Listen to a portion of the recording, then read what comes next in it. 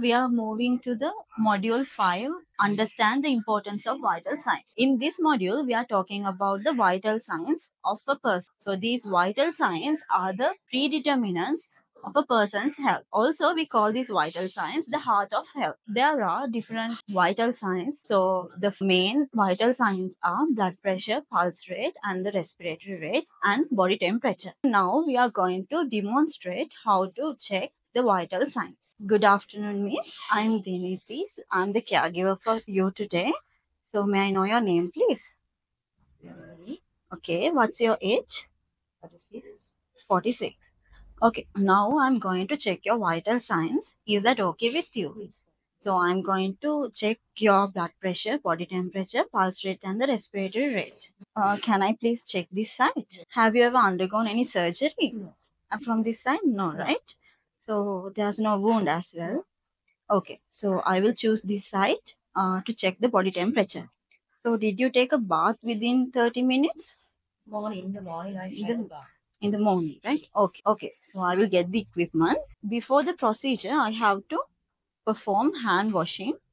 So first, I'm going to check the body temperature of the person, and then I am cleaning the thermometer from the bulb to the stem. Then I am keeping it at the axillary area under the armpit. We have to wait till the beep sound comes. Then after taking it off, we have to clean the thermometer from the stem to the bulb. And then we are going to keep it at the eye level and get the reading. Okay. Then I am moving to check the pulse rate.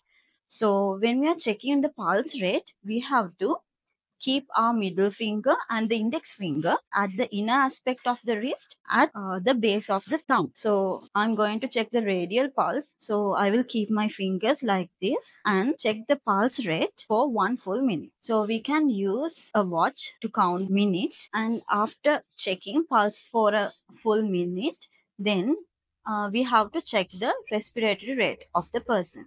So therefore, I am going to observe the chest movements, but we are not going to inform the patient that we are checking the respiratory rate, because the patient knows it, the rhythm can be changed.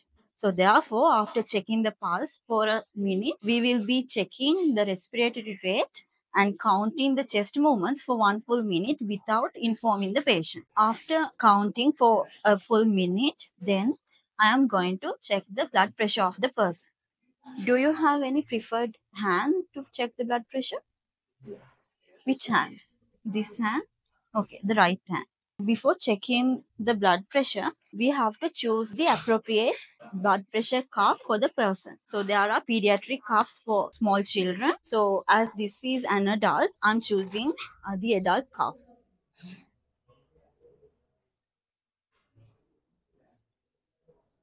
And we have to remove the clothes and expose the arm. And we are placing the BP cuff 2.5 centimeters to 5 centimeters above the elbow. And we have to always keep the hand at the heart level. Okay, now we have the blood pressure value of the person, and then after getting the reading, we are removing the blood pressure cuff. Now we have checked the main vital signs, and then after the procedure, we are performing the hand hygiene. All right, so this is the end of vital signs checking procedure. So with the differentiations or the abnormalities of these vital signs, we can identify if the patient is having any disease condition. Therefore, these vital signs are the parameters which defines the early signs of a person's health.